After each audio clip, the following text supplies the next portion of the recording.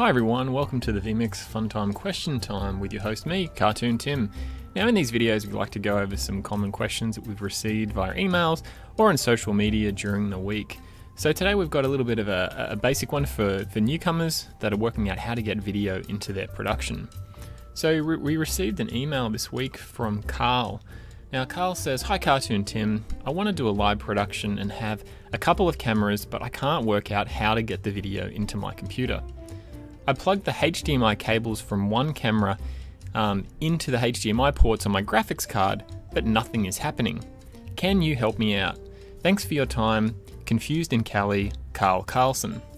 So thanks for your email, Carl. And yeah, this is a common question that we get quite a lot, as how do I get a camera into my computer? Why isn't it working? What sort of capture device, like how do I do it?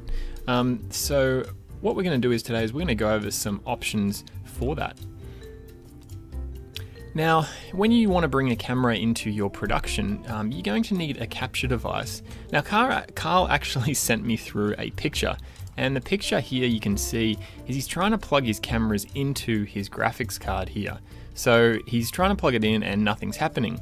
And that's because your graphics card is used for output. So it's trying to output your graphics to a screen or your monitor in order to show what it's currently doing.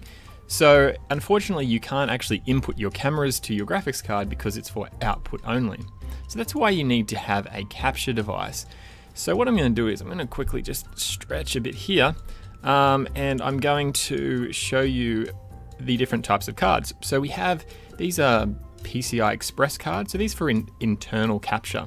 So you can use these slots here to install it into your computer's motherboard via PCI Express and then connect your cameras here. This one here is an SDI supported card. Or you can use something like this, which is multiple HDMI or even single HDMI or single SDI. They come in all different shapes and sizes. So they will use this connector here to connect to your computer's motherboard.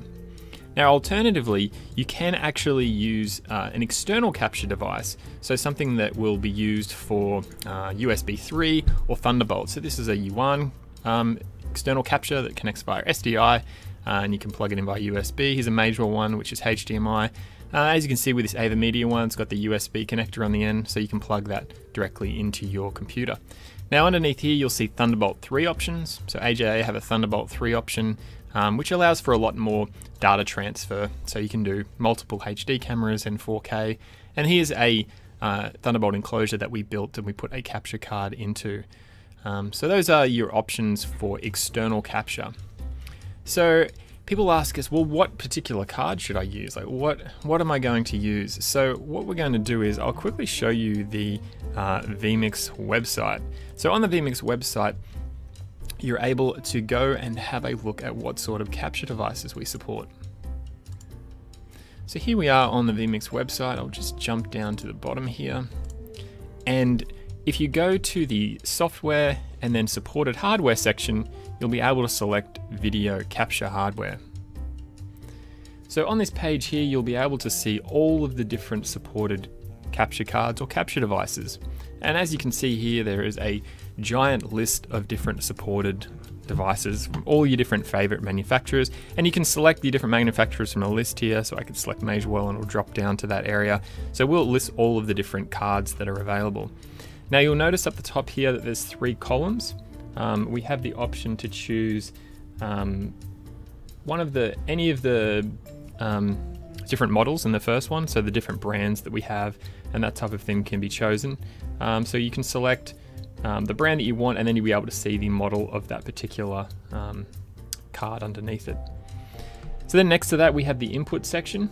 So the input section will allow you to choose what type of inputs you want to use. So whether that's, like I said, for this first one is a 4 by HD SDI, and you'll see other ones that's 1 by HDMI, and it'll tell you whether it supports output as well. So this one here, the Decklink Quad 2 supports output as well. So you can have a certain number of inputs and a couple of outputs as well. So that's what you've got listed in that second section there. Now in the third section, you'll see the requirements. So the requirements here are talking about how you connect it to your computer.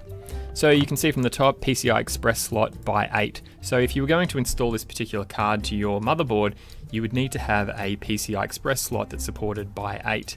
If you go down here, you'll see our USB 3 options, USB 3, PCI Express, you'll see Thunderbolt options. So that third column will tell you what you're going to need to install it, whether it's PCI Express or USB 3 or Thunderbolt. So if you go down the list, we have a huge list of different brands and stuff that are available to be used in vMix. Now we've tested every single one of these. So yes, we do have a giant cupboard filled with capture cards, boxes full of capture cards and capture devices. So we've tested all of these to make sure that they work correctly. Now you might hear people going, oh, I bought this $30 capture device off eBay and it's awesome. But chances are, it's probably going to work. 60% of the time, it's going to work every time.